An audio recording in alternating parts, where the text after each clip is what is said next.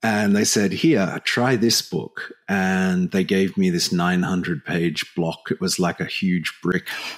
And I was like, oh, okay. But, back in those days, I think it was 50 cents a word when you were a reviewer. I think it's now 5 cents a word or nothing.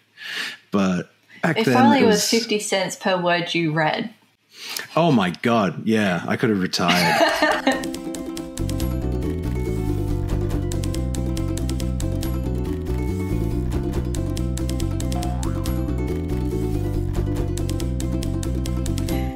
Good morning, everyone, and welcome to the Pledge of the Text podcast, a shared imaginative space where readers and writers make meaning together. We're your hosts, Shannon and Gareth. Good morning, Shannon. What an amazing book we read for this week. Yes, it is an amazing book. It is actually Under the Skin by Michel Faber, and this is his debut novel, and I would just be over the moon if this was my debut novel. It is an exceptional book, and I can't wait to dig in and talk about it today. A bit of housekeeping, though. If you're loving our podcast and our YouTube channel, please like and subscribe, and also share with all your friends and family, and they can also listen to us review other amazing books that we get the chance to talk about, and also creative writing exercises and everything that we do here, which is quite a lot, isn't it, Gareth? It is a lot. It is. And I feel as the person who worries about the semantics of these things. Last time we did say Michael Faber. Now, the reason why we said that is it can be pronounced Michael Faber.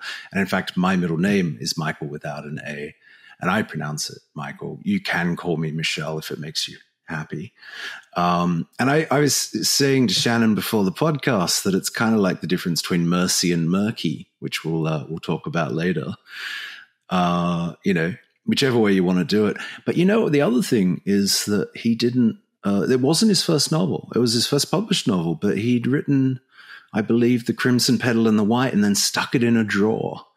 So for all you drawer novelists, for all you people out there that have a novel in a drawer, Michel Faber did this too. And he actually, the reason why he did that is because it was set in the wrong century.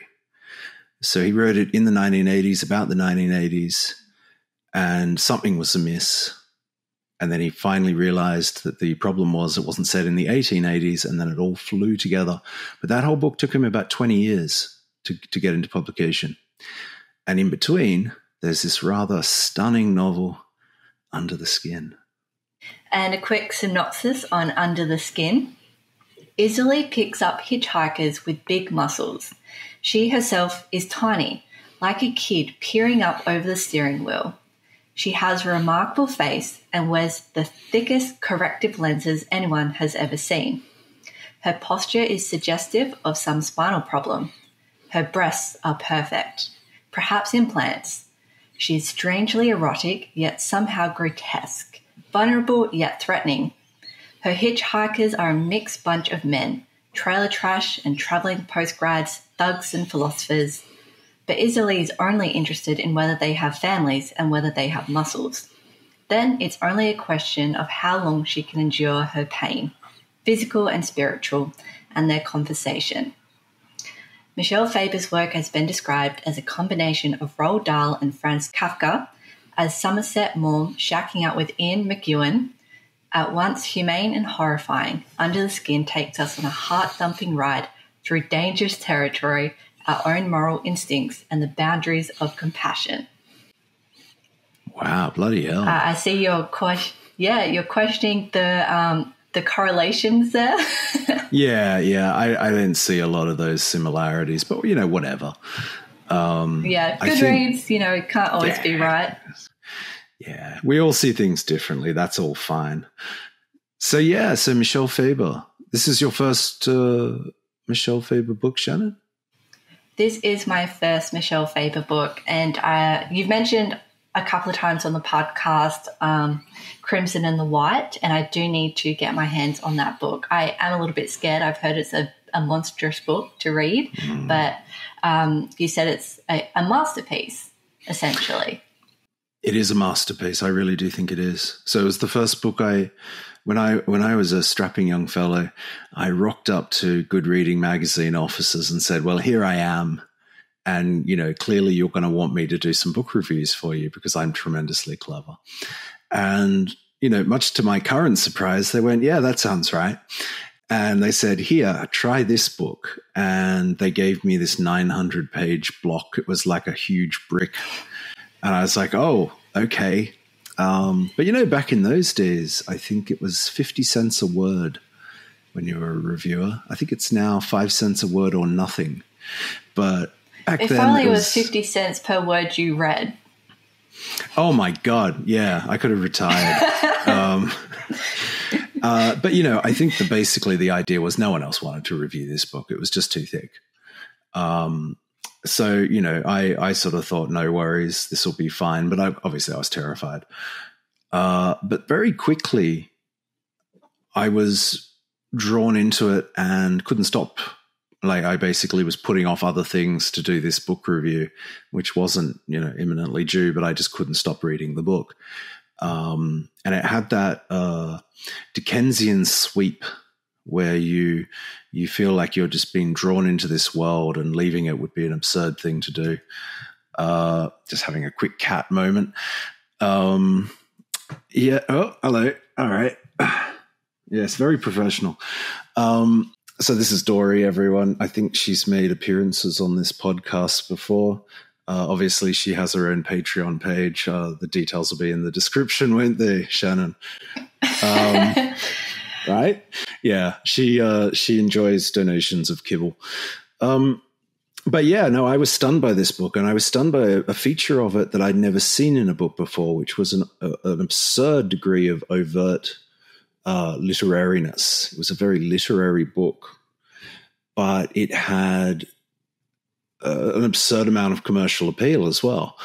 And I thought to myself at the time, this might be, something new, like a new forefront of fiction.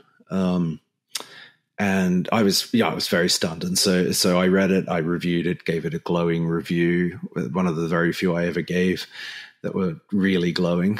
And then I went back and read his other work, which is also fantastic.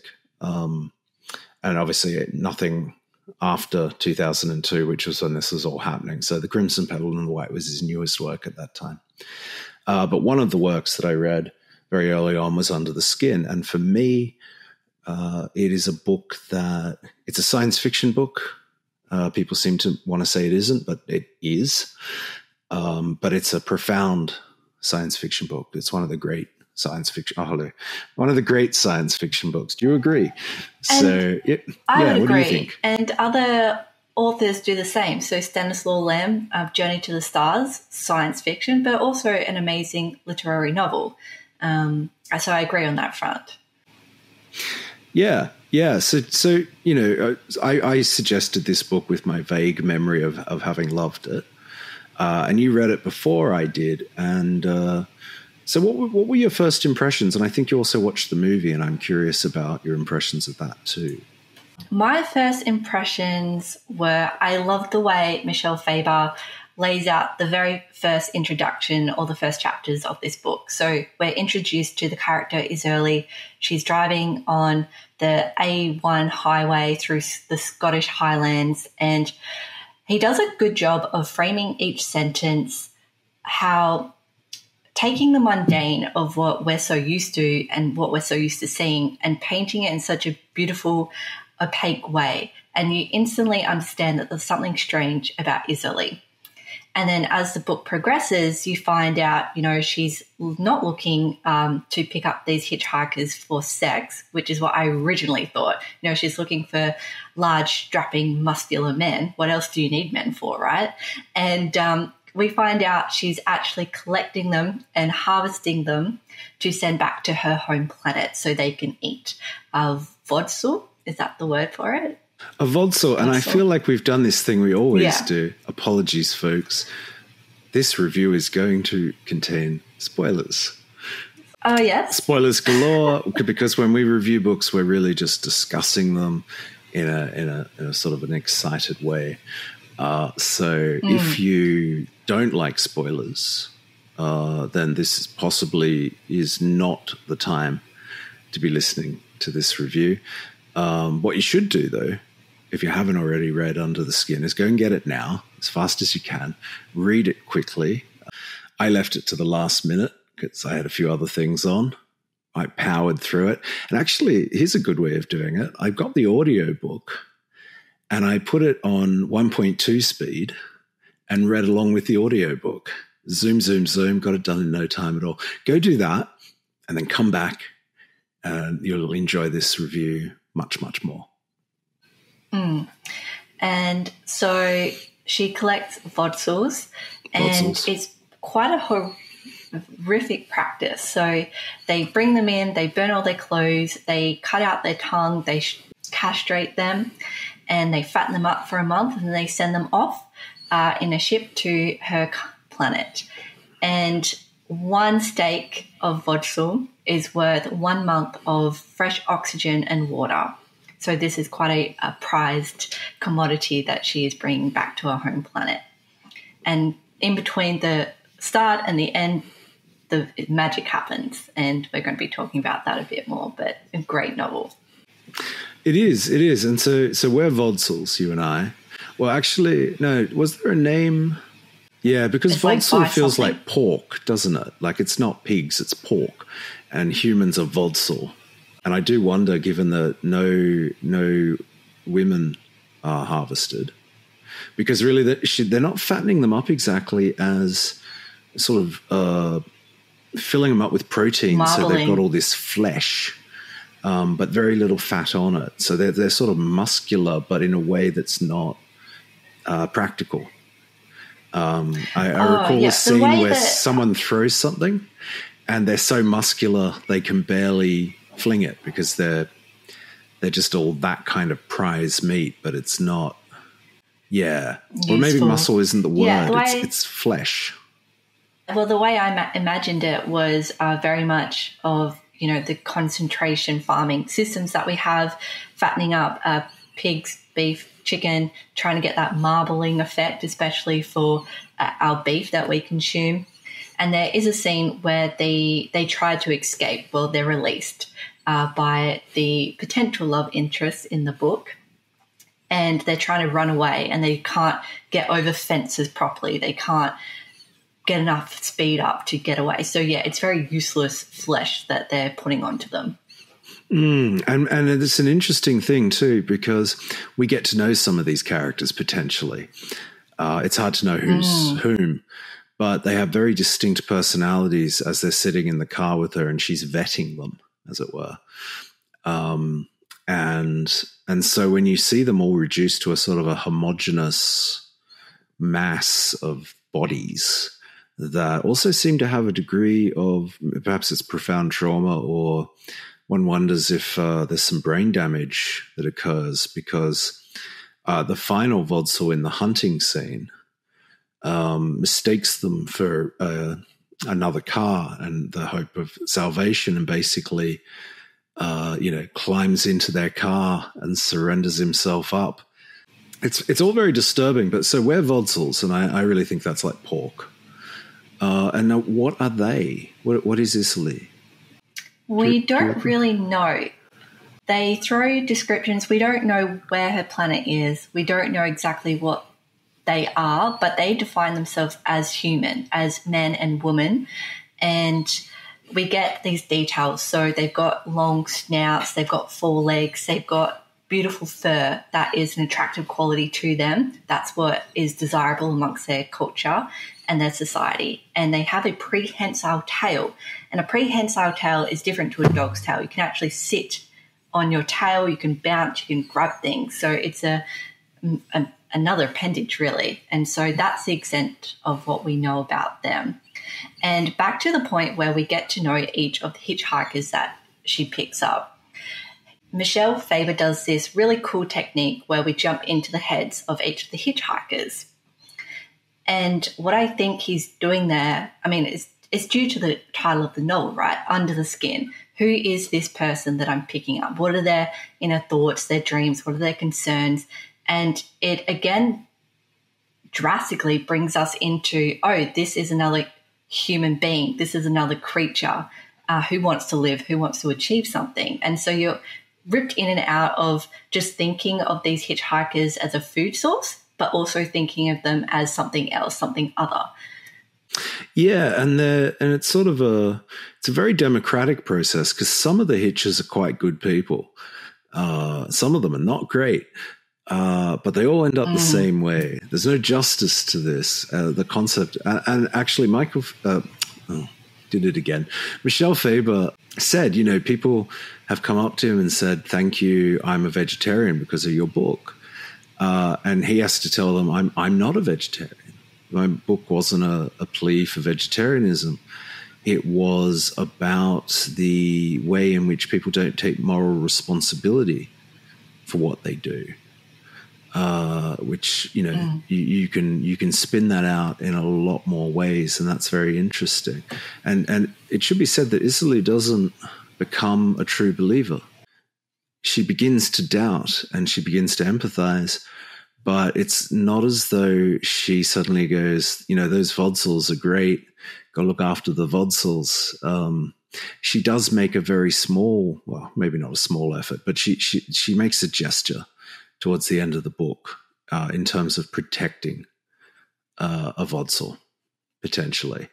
But when that appears not to be viable, she abandons the idea, which is really much more true to life and much more affecting, I think, than having her just have some sudden epiphany.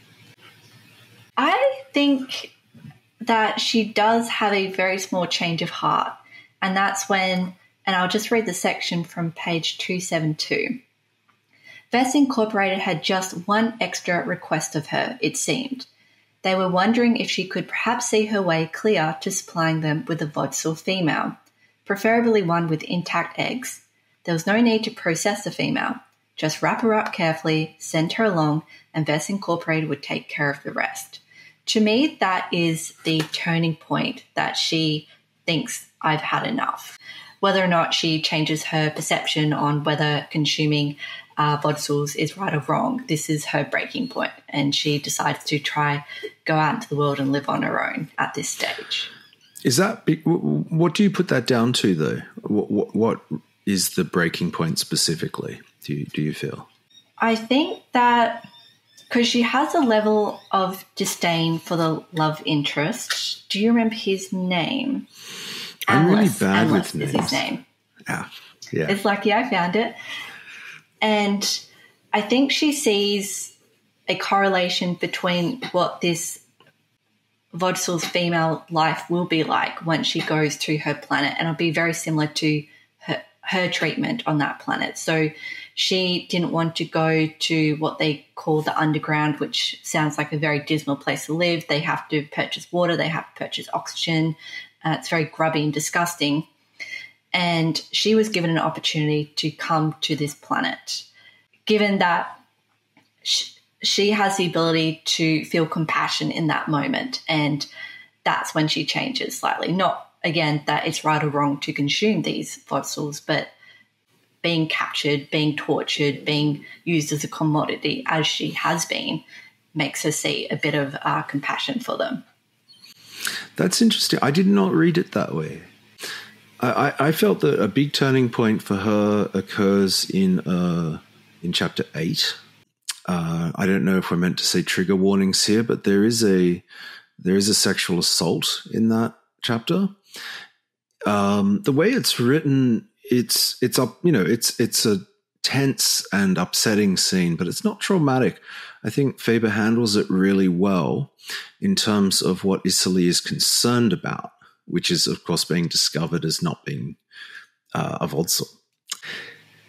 And fortunately, she gets control of that situation, and that's good. But I think that in a weird way, even though she's being tormented by a Vodsel, I think on some level that is an emotional turning point in terms of her empathy. But I understood the female as being a replacement for her. That the idea they have is that they can do something with this woman and make her the bait, and so Isserley will cease to be useful. And she has I mean, you get a feeling almost that they're like wolves, but of course they can't be because she shaves her face and is able to appear human or human enough. So clearly that idea of wolfishness, which is what really came through for me, is not quite right. And obviously a wolf doesn't have a prehensile tail and so forth. So a bit different. But I did find that was one of the very few things about the writing that I felt was maybe not as strong as it could have been, which is that I land on this idea of a kind of a wolfishness, and I had to use sort of logic to make myself go, well, that can't be right.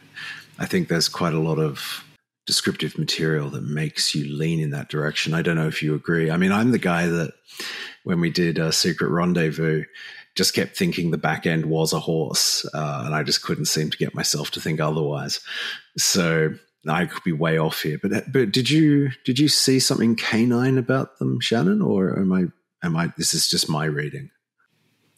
I did see something canine about them, and there were a few descriptors of them being more canine-like. But there was a point where she releases a dog from a van of a hitchhiker's that she's taken.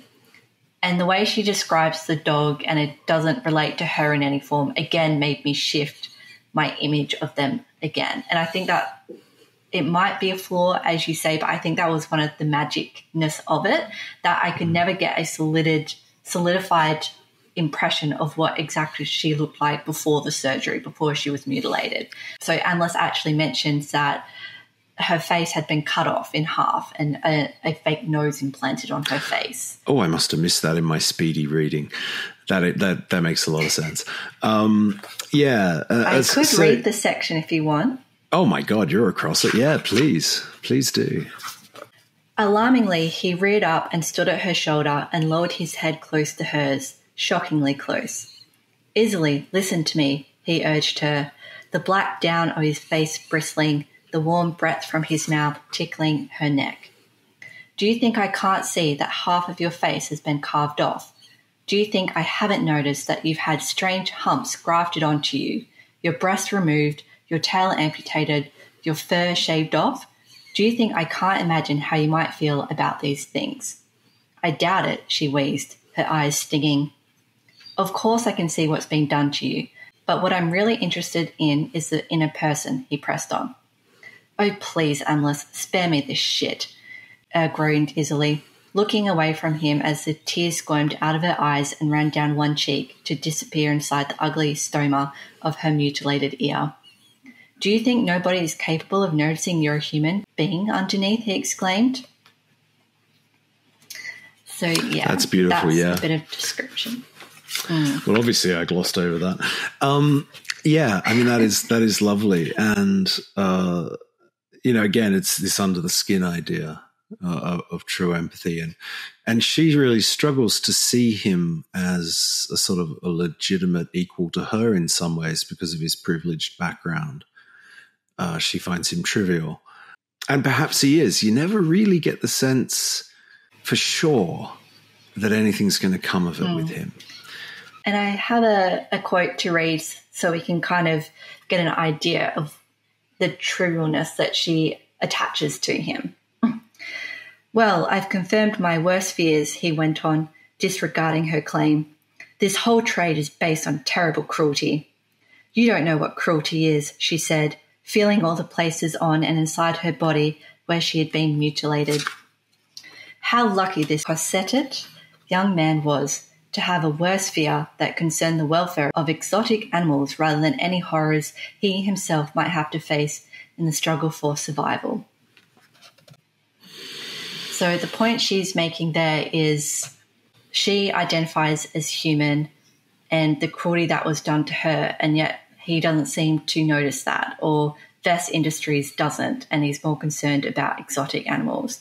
I would say similar to ourselves and our society. So people go on about vegetarianism and veganism, which is, a good thing as well, and yet we disregard people starving and in poverty in all the countries of the world as well. And we seem to have a blind eye to some of the cruelty inflicted on lots of beings. Yeah, no, definitely.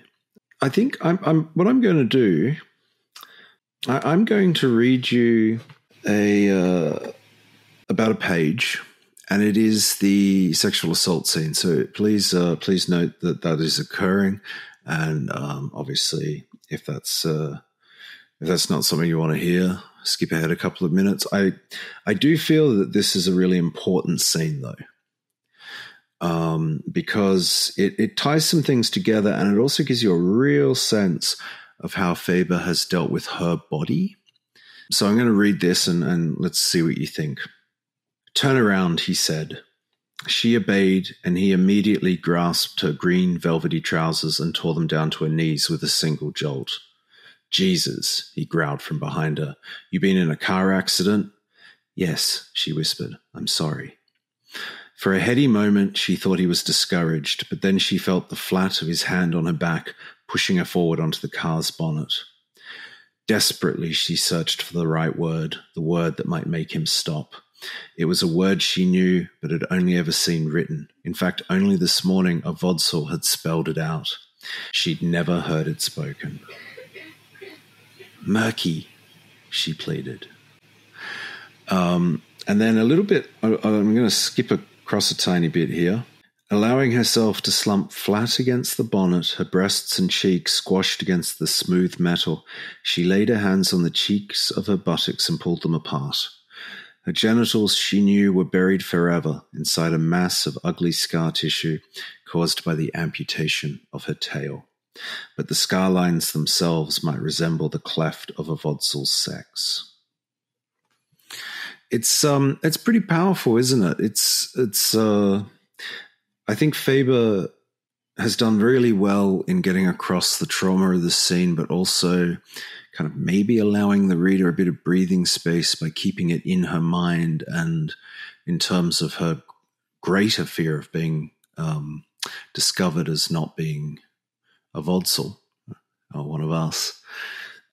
But yeah, when she pleads murky, which of course should be mercy, there's a reference to this. So the scene with the Vodsel actually occurs, and there's a lovely bit where Amla says, "Well, what does that word mean? Is it a word?"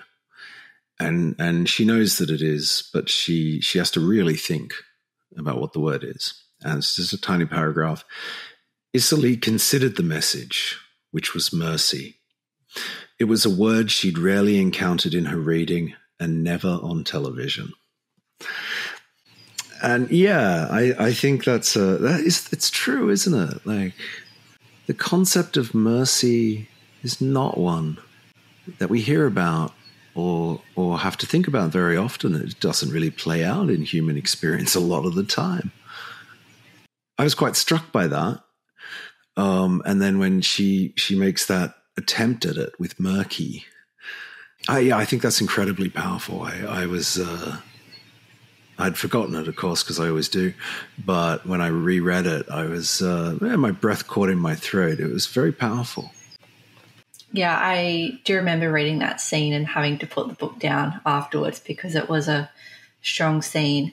And what I remember is that scene where the Vodsel has written mercy, and she kind of lies to Aimless, and she says these people don't really have a language. And language is the way that we interact and the way we develop empathy and compassion and mercy.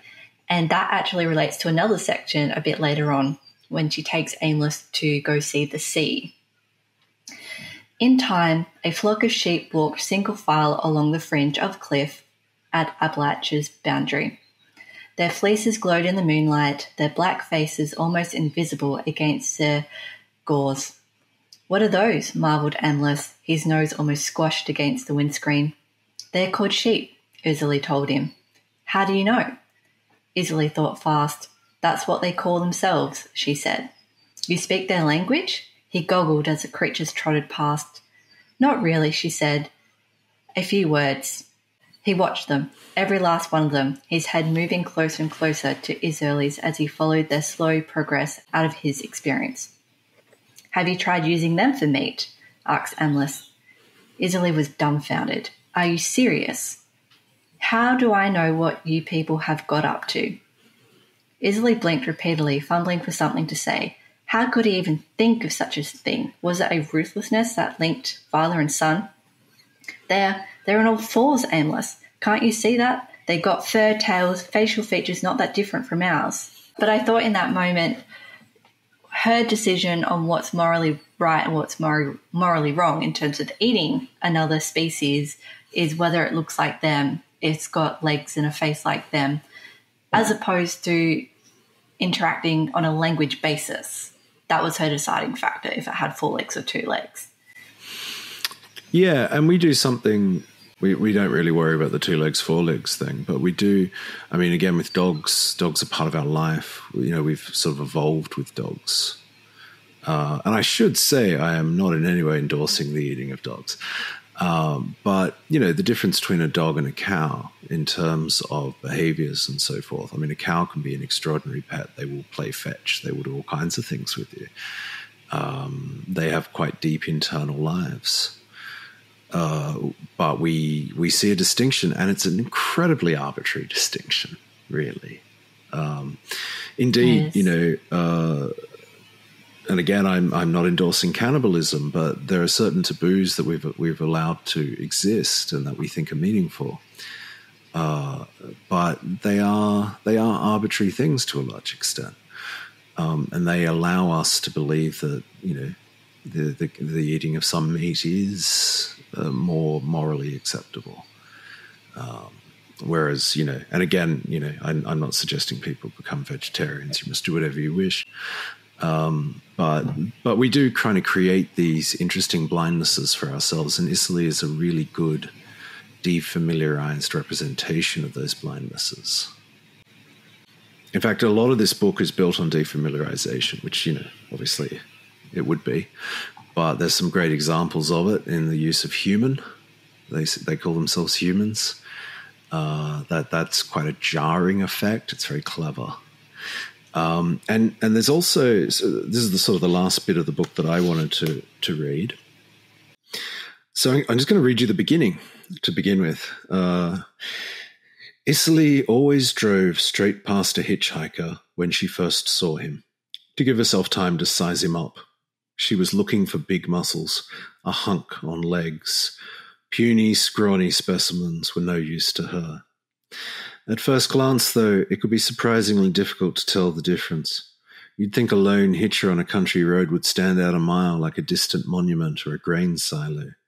You'd think you would be able to appraise him calmly as you drove, undress him and turn him over in your mind well in advance, but Isserley had found it didn't happen that way. So that's the beginning, and as you say, it really does feel like she's looking for a hookup, doesn't it? Very much so. Now this comes back to us. In chapter 10, there's an interesting, I don't think the book sort of has a part 1, part 2 sort of situation, but it does have a couple of blank pages, which suggest some kind of separation before the beginning of part 10. Perhaps a beginning again? And chapter 10 begins this way. Isserley always drove straight past a hitchhiker when she first saw him, to give herself time. That was what she'd always done. That's what she would do now. There was a hitcher in her sights. She drove past him. She was looking for big muscles. Puny, scrawny specimens were no use to her. This one was puny and scrawny. He was no use to her. She drove on. And this is obviously after the rather upsetting chapter 8. Now, just a page over, we get, and I think it's interesting that she's left quite a gap between the beginning and chapter 10, obviously, the echoes of one and the other. And then, did I say she? Oh, never mind. He. Yeah, you did. And yeah, Isserley gave us time. So Faber then sort of underlines this in a really interesting way, just over the page. He says, 2.5 hours later, there was another hitcher in her sights. Isserley always drove straight past a hitchhiker when she first saw him, to give herself time. So she drove past him. So he's taken the two sort of two sections that begin the novel and spread them across 2 pages and defamiliarize them in a really interesting way. And at that point, so much of what goes on before floods back in a new form. And it's quite horrifying and desolate. And I think that use of repetition, of defamiliarized repetition, is incredibly powerful. And it really shows a writer, who knows what he's on about. He knows what he's doing here. And yeah, I was really struck by that and wanted to share it. There's a lot of other things going on in this book, a lot of technique that is really impressive and hopefully slips by you on first read, because that's the point. It is a really good book, and I enjoyed it immensely. I can't find fault with it. I think this is going to be one of those books that I personally will reread and reread as time goes on, and I'll get more out of it. And I kind of want to segue here to a couple of reviews that were done on Under the Skin. And the first one, which piqued my interest, and I think we should talk about it, Gareth, is a review by the Independent Review of Books. Now, it starts, Under the Skin by Michel Faber is a novel that slipstreams science fiction, but remains in literary realms due to the author's careful theming and character journey. Readers are forced to see Earthlings as animals and aliens as humans. The reader must reconsider what cruelty and mercy are when things are upside down on a planet that slaughters thousands of animals per second. I'm going to jump again. Faber avoids becoming trapped in the sci-fi genre by not showing certain aspects of the story, in much the same way Kazuo Ishigura's equally hybrid novel Never Let Me Go does. By avoiding genre tropes, the reader never discovers the mechanics of the ship, nor do we visit Isolie's planet, only glimpsing memories of horror. If we did, we might have to suspend disbelief and the book could fall into the realms of science fiction. So this review, and I would like to know your thoughts, it's spending a lot of time trying to argue that in what I take, it's bad. It would be bad if this was defined as science fiction genre as opposed to a literary novel. Well, yeah, it's conceived of as a trap to be avoided. It's a very strange attitude. It's a very common attitude. Science fiction is defined, in terms of a sort of a kind of a futurism, and typically, or a sort of an alienation of the present. It's very much, again, grounded in the concept of defamiliarization. And I really don't, genres exist to sell books. It's an easy shorthand way of going, oh, I like science fiction, so I'll like this book. But of course, that's not true. I like science fiction, but I've read so many science fiction books, so I've gone, why did I bother? It's not the science fiction that you like. There are ways of playing with ideas in science fiction that are, I think, unique to it and interesting. And some books are good and some books are not so good. But the idea that literariness is something that you have to navigate around genre is, there's no basis for it. I'd love someone to explain how that works. In terms of science fiction tropes, there are clearly some at play, but really, with a setup about an alien character, you're not going to not have some tropes, because other people have written about alien characters, particularly alien characters on Earth, or seeing us as aliens. This has been done before in various ways, and it's typically often very interesting when it is done. But the basic idea, I don't know what kind of trap really Faber could have fallen into, and why science fiction would create a greater chance of such a trap, catching him. I've never understood this concept. I don't think there's anything underlying it, honestly. What were your thoughts on this? Because obviously you've pieced this out. So how are you viewing this? With annoyance.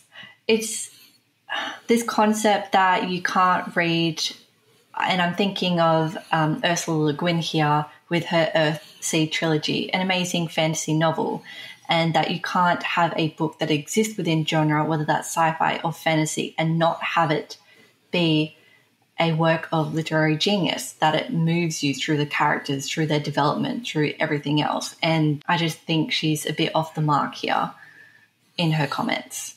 They're kind of elitist comments. I'm sure they were well meant, but they are obviously very elitist.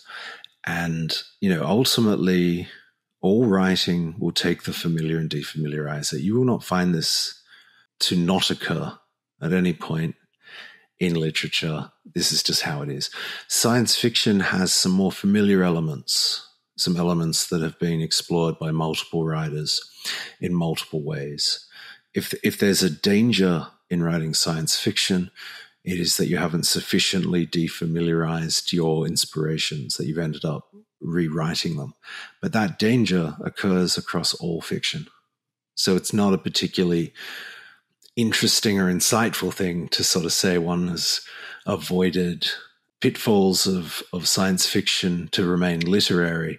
I would say that any book that you would describe as having literary merit, of being a good, well-written piece of work, whether it's in a genre or it's been granted the crown of general fiction, they all achieve that. It's a sort of an unremarkable statement. I don't think it really means anything. All the great works of science fiction have achieved the exact same thing, and all the ones that you write off as being not very good, you could also, lump them in with general fiction that's not very good. It's just, it's marketing. Genre's pretty meaningless, really, in my opinion. You tell someone the story, they go, oh, that reminds me of Lord of the Rings, that Earthsea book. That's a bit like that. And in that similarity, they may see something that attracts them, but you don't have to formalize it into fantasy. And that those things are marketing things. And did you want to talk about Michel Faber's wife and how he's managed to work between genre and literature? Yeah. I mean, what I will do actually is I'm going to... So Michel Faber is a Dutch-born author.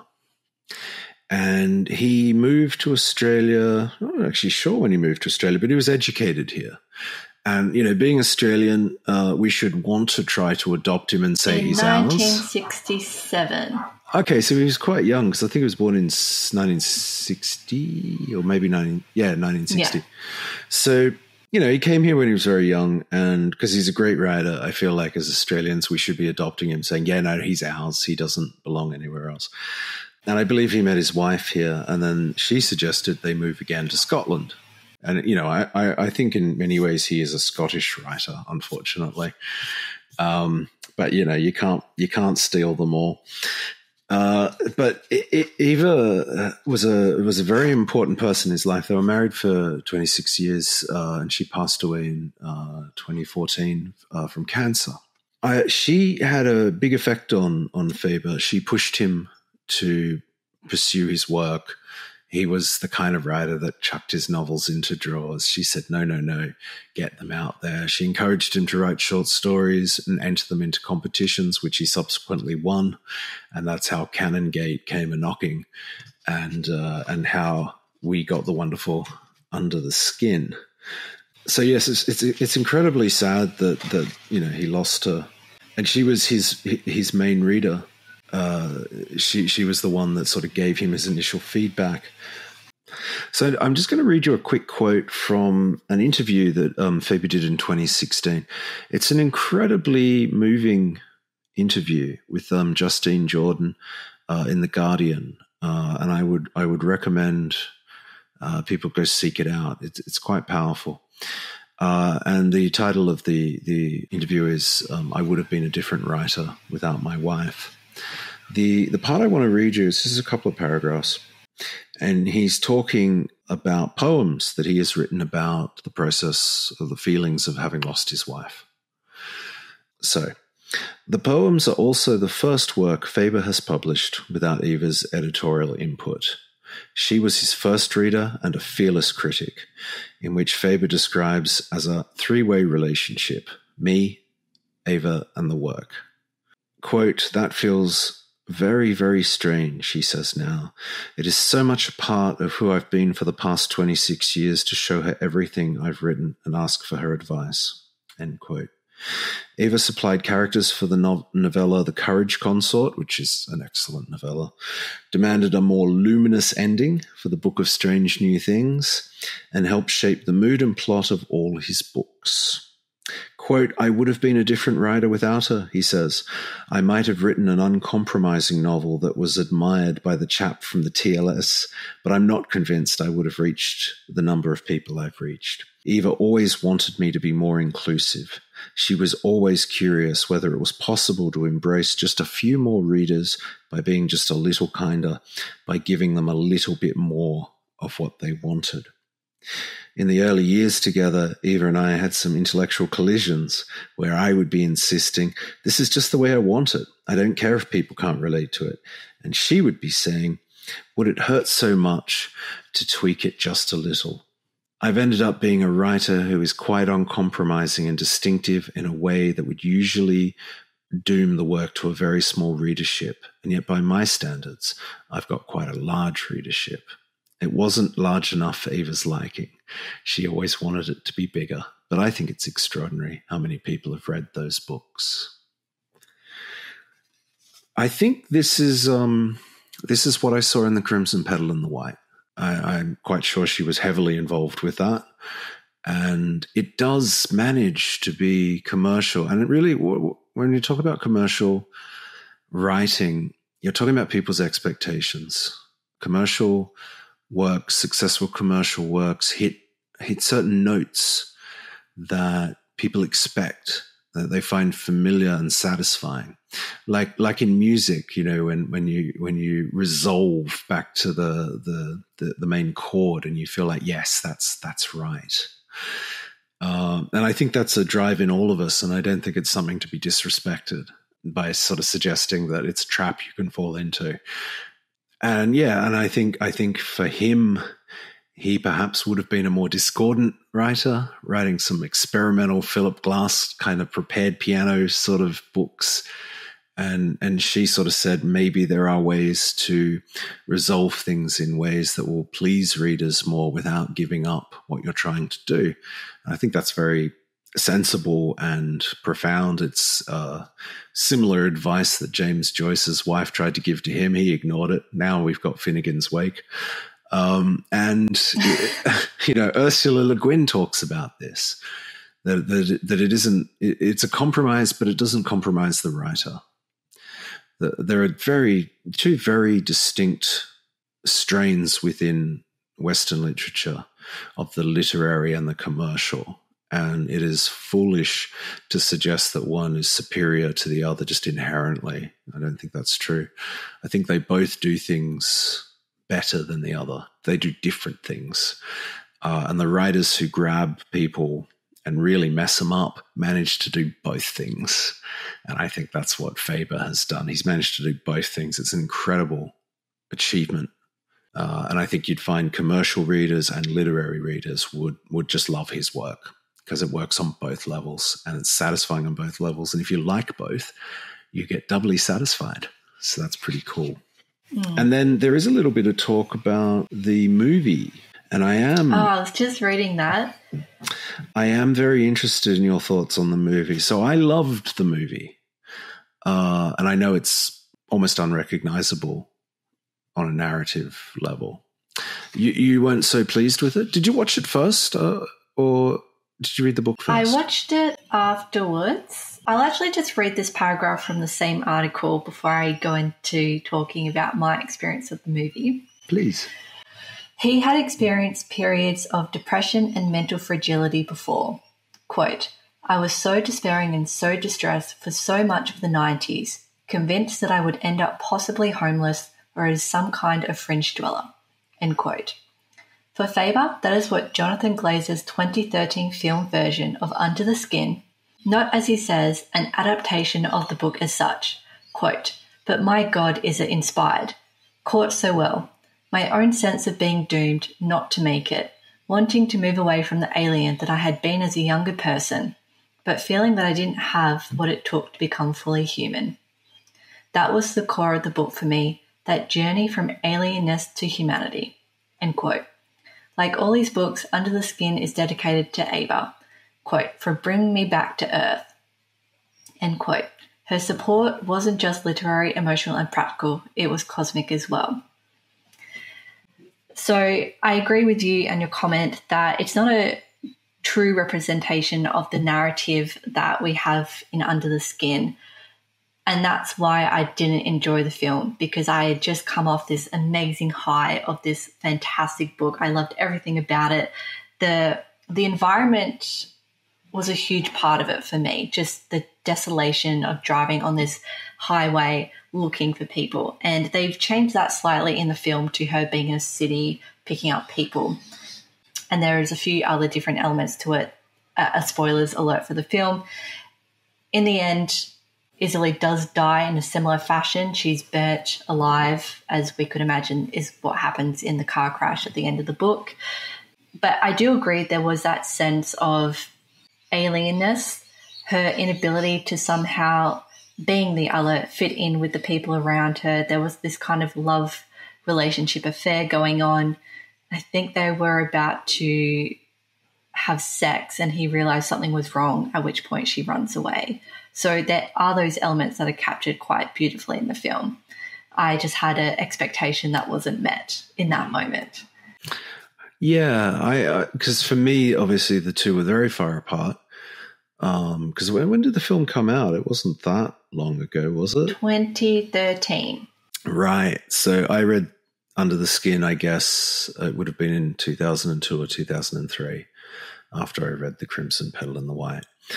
And then obviously, so that some, 10 years have gone by, and my memory being what it is, I had a vague memory of her going around in the car and picking up people for reasons that are not what you think they are.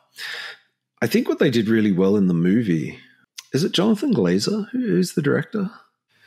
Yeah, he's a fascinating director. So this is a mistake that a lot of filmmakers make. They have a great story and they try and squeeze it into 90 minutes. And Under the Skin, the way it is written, will not fit into 90 minutes. It just won't. So, for example, her isolation amongst her own people, that would take a great deal of time to establish in a cinematic sense. So instead, she's all alone. And I think Scarlett Johansson reminds me so much of Elizabeth Taylor in the film.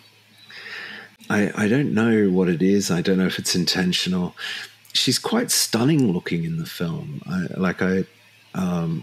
appreciate that she's an attractive lady, but I've never really sort of thought, my goodness, she's stunning. But Under the Skin, I found her stunning. And I found her stunning in a way that I found weirdly unsettling. And I don't know what they did. I think they lit her very well and they position her very well. And at times she looks quite animalistic. She's got this big head of hair and she looks terribly small in it. And of course, she's not that small a person in real life, but they've shrunk her down by changing the dimensions of her body.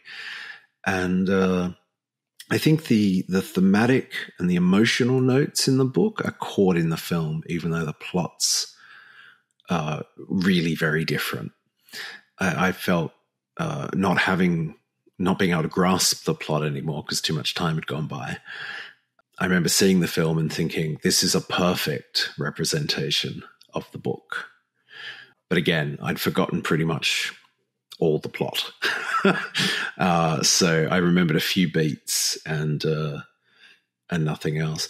I believe in the film, and I may have imagined this because I haven't watched the film either in a while, but they're floating in a gelatinous mess under in the floor of the ship or something. That's a very beautiful it's like they're in aspic. If in terms of meat, they're like jellied meat in the floor of the ship. And I think that's a great way to portray it because, of course, we wouldn't have been able to empathize with her the way we can with Isley in the book, because Isley in the book has a voiceover. We have her thoughts. In the film, we don't get her thoughts. So if we saw them being fattened up and castrated and having their tongues burnt out, I suspect we would have struggled to empathize with Isserley in the film. And so I think Glazer's very smart to do away with all of that and just give us the sort of veneer of loneliness. And she never seems to fit in. Like, she always seems strange. Just another cat looking to get on the podcast there. He's working his way from the side of the room, but he may be over soon. Yeah. So just an extraordinary book by an extraordinary writer. And Faber has said, that he's not going to write any more fiction for adults. He said that back in 2014, that was it. I believe he may be shifting from that position. I certainly hope so. Because, we're a better planet for Michel Faber writing books for us in it. Good God, that was an awkward way of saying that.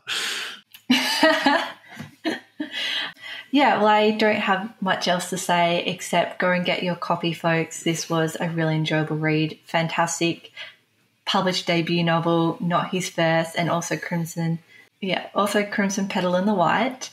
And drum roll, please, Gareth, for our next book reveal. I don't even think you know because we've been I don't. umming and ahhing about it for a while. So it is The Well of Loneliness by Radcliffe Hall. Yay. Oh, well, I'm very excited about that. All the self-publishers out there, this is a self-published novel. And for everyone who's interested in queer fiction, this is like a key book, isn't it, in queer fiction? It is a huge book, and we talked about it in our podcast, Banned Books. This is one of the biggest banned books. It was banned, and she never actually saw the release of it because she unfortunately passed away. But it's one of those cornerstone pieces for the queer community out there. Yeah, and for readers, this Radcliffe Hall, she's another of those Virago forgotten writers. You'll see that we actually did a podcast on the women writers, the forgotten writers. Nobody's watched it. Come on, fellas, like get out there and check this out. You need to do it. Yeah, but even in that space, Radcliffe Hall remains a very marginal figure, and she should be better known, I think. And so maybe in our own small way we can lend a hand with that. Bring her up to infamousy. Yeah. Get a very popular amongst our 53 YouTube subscribers and others, and that would be an achievement. I'd be proud of that. Well, I'm going to jump online right now and get my copy from Boomerang Bookstores, the one we are affiliated with, Readers in Australia. And I think that is it for today. Yeah, this has been a short one for us. Goodness me. Yeah, I almost don't know what to do with myself. I feel like I need to keep talking, but I'm going to stop and I'll let everyone go get their cups of coffees or whatever they need and sit down on a comfortable couch and start reading The Well of Loneliness. Absolutely. Well, this has been fun, Shannon, and I'll see you in a couple of weeks for whatever we're doing then. And my gosh, we'll see you all in a couple of weeks on The Pleasure of the Text. Bye, guys. Bye.